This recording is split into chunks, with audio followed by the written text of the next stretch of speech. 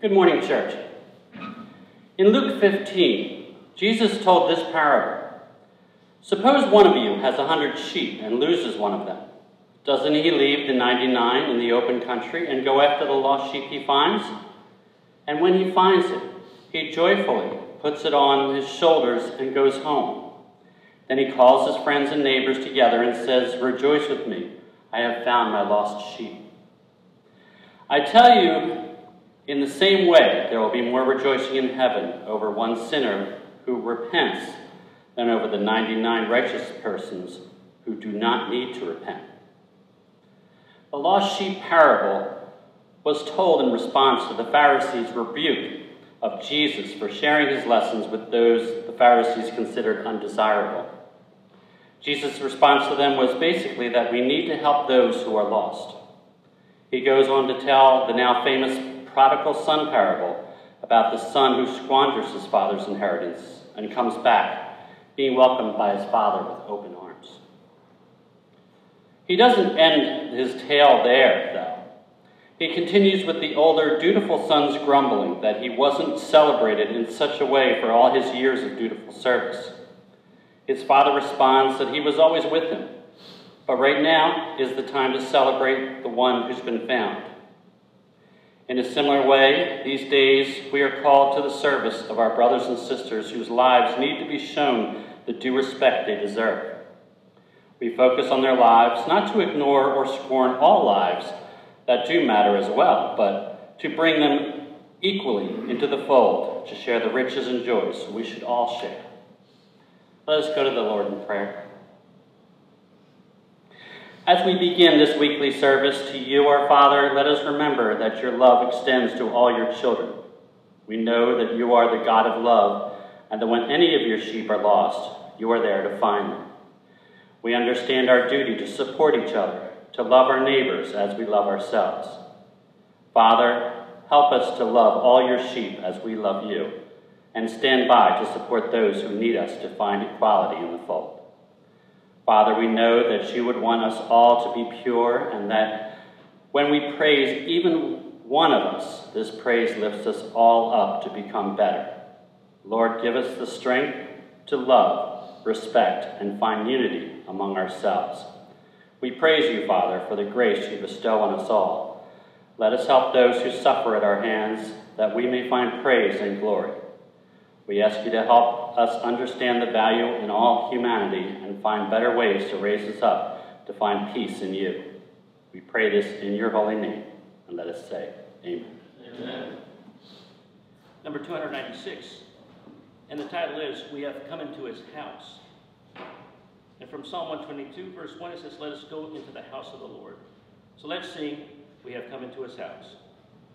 We have come into his house and gathered in his name to worship him. We have come into his house and gathered in his name to worship him. We have come into his house and gathered in his name to worship Christ the Lord.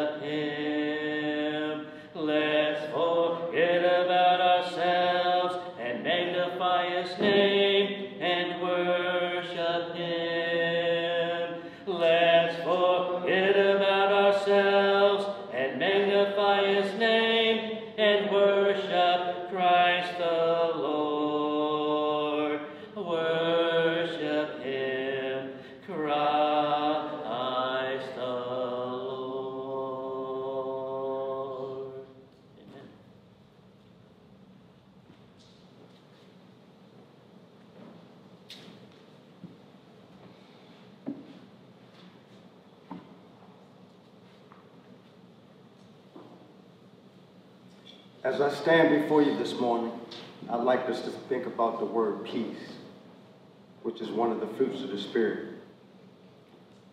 In the dictionary definition, according to vocabulary.com, is peace is a stress-free state of security and lawless that comes when there is no fighting or war. Everything coexists in perfect harmony and freedom. And so as I stand before you, as I start, I'd like us to ponder the question, what is the difference between having peace with God and having the peace of God? Scripture speaks of having both peace with God and the peace of God. It is the latter that seems to be more directly connected with the third fruit of the Spirit, although it is our peace with God that provides the basis and motivation for all spiritual fruit. In Romans 5:1 we read, "Therefore, having been justified by faith, we have peace with God through our Lord Jesus Christ." This verse refers to the results in our conscience of knowing that Christ has died for our sins and has been resurrected and taken to the glory as a sign of God's acceptance for his work of atonement for sin. The hymn writer J.G. Depp has expressed this truth so well, and he writes, "And now we draw near to the throne of grace, and for his blood and the priest are there. And we joyfully seek God's holy face. With our censer of praise and prayer, the burning mountain, the mystic veil, with our terrors and guilt are gone. Our conscience has peace, can never fail. 'Tis the Lamb on high on the throne." We can draw near by faith to the infinitely holy God without fear of rejection or judgment, since Christ has borne the judgment for us. Thus, we have peace with God and not terror in his presence. The peace of God involves a further step having to do with our daily lives. In his closing address to his disciples, the Lord Jesus said, "Peace I leave with you, my peace I give to you." John 14:27. What is the nature of this peace that Christ gives to us? It is the very peace that he possessed as he walked through this scene. We think of the time a storm came up while Jesus and his disciples were in the ship. The disciples were terrified as the wind and the waves buffeted the ship. But where was Jesus? He was in the bottom of the ship asleep. He was at peace with all things because he knew that nothing happened without God his Father allowing it. And he was perfectly subject to his Father's will. The Lord Jesus also experienced all sorts of slighting, opposition, reproach, and rejection by man. But none of these things ruffled him, troubled him, or led him to try to defend himself. Not that he did not feel reproach or rejection. No doubt he felt these things far more deeply than we ever could because of his perfect sinless nature. But he committed all to God, trusted in him, and had perfect, unclouded rest in him. With the result that when he was vowed, he did not vow in return. When he suffered, he did not threaten. 1 Peter 2:23. The Lord Jesus was at peace in the presence of all things that were so much against him. And this peace that characterized his life, he gives to us, amazing grace. Note again in John 14:27. The result of this peace that he gives to us, let not your heart be troubled, neither let it be afraid. The Apostle Paul brings out a similar thought. Be anxious for nothing, but in everything by prayer and supplication and thanksgiving, let your requests be made known to God, and the peace of God, which surpasses all understanding, will guard your hearts and minds through Christ Jesus. Philippians 4:6 and 7. Do we become angry, irritated, grieved, or sullen when things do not go our way? Do we fret, worry, when we find ourselves in adverse or uncertain circumstances? How often this is so with each of us. And we do not often excuse ourselves on such occasions by saying, we're only human. You would do the same thing if you were in my shoes. But when we respond this way, we forget that Christ offers us his peace, the peace of God which surpasses all understanding, for which circumstances we should rather ask, would Christ respond this way if he was in our shoes? And the answer is obvious. We should humble ourselves. Another writer gives the following comments in Philippians 4 and 7. Paul was in prison when he wrote to the Philippians, unable to build up the churches or to labor in the gospel. He might have been cast down in spirit, but he was never more so happy in his life. Why is this? Because instead of being anxious and troubled about the danger of the church and the afflictions of individuals and about the souls that were perishing, he looked at them in connection with God instead of looking at them as connected to himself. Thus, the simple resource of spreading out all before God and casting it off himself into the bosom of his Father had for its effects that God's peace kept his heart and his mind. Nor was it special to the apostle. He puts it before the saints as to which ought to be equally their portion. It is evident that there is no room left for anxiety. God would not have his children burdened or troubled about circumstances till the Lord come. This is the blessed source of relief. God is here working. And his peace keeps our hearts and minds through Christ Jesus, where we give him his honor and our trust. On one frequent reason for failing to realize the peace of God in our lives is the allowance of unjudged sin in our lives. Whenever we sin, that is when we do what we want to do rather than what God wants us to do. Or when we have the conscience of liking anything that God does not like, a barrier comes up between us and God the Father. It is not that we have lost our peace with God. Our conscience has peace that can never fail. But just as with human relationships in which we tend to avoid one whom we've offended, we feel uncomfortable in God's presence as long as we have not judged our sin. And when a trial comes our way while we are in such a condition, our unjudged sin prevents us from drawing near to the throne of grace and drawing upon the infinite reservoir of God's peace. The only solution is to humble ourselves and confess and judge the sin in God's presence. Then communion with the Father is restored, and his peace can once again flow unhindered to us, and thus guard our hearts and minds through Christ Jesus. As we walk in the Spirit and are filled with the Spirit, we will manifest the fruit of the Spirit, peace, in all circumstances of our lives. And as we do this, and as we do so, we will find people wondering at us, curious as to how we can remain calm and at peace in adverse and trying circumstances. This is because the peace of God that we have and the peace that surpasses all understanding. And so the question is, what is the difference between having peace with God and the peace of God? Peace with God comes from being saved by the blood of Christ and justified by faith, Romans 5:1.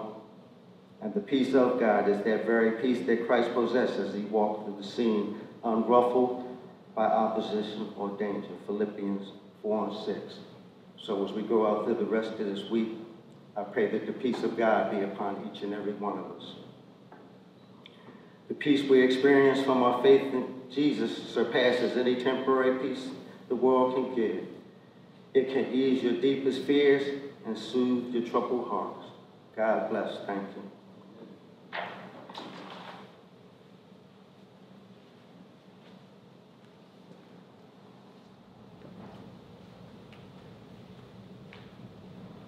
Our hymn before the closing prayer will be, "It is Well With My Soul." The number is 490 in our hymn books.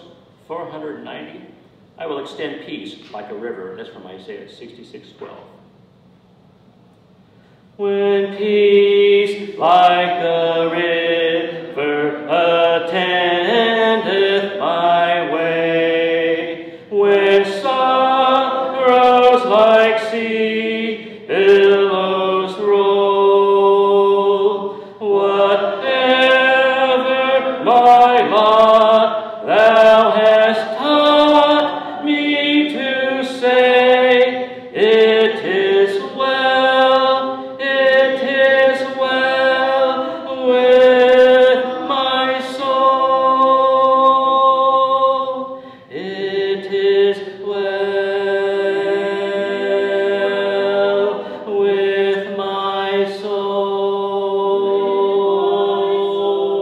It is well with my soul. My sin, oh, the bliss of this glorious thought. My sin, not in part, but the whole, is nailed to the cross, and I bear it no more. Praise the Lord, oh my soul. It is well with my soul.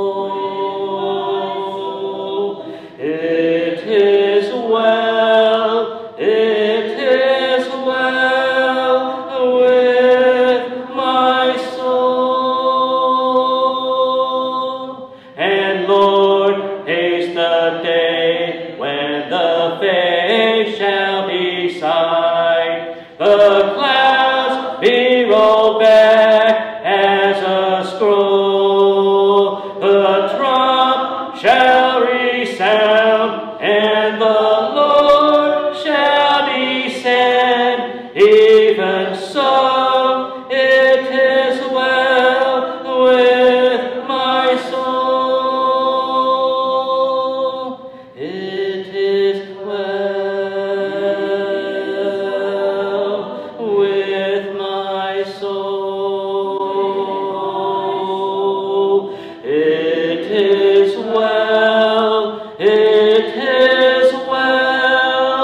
with my soul.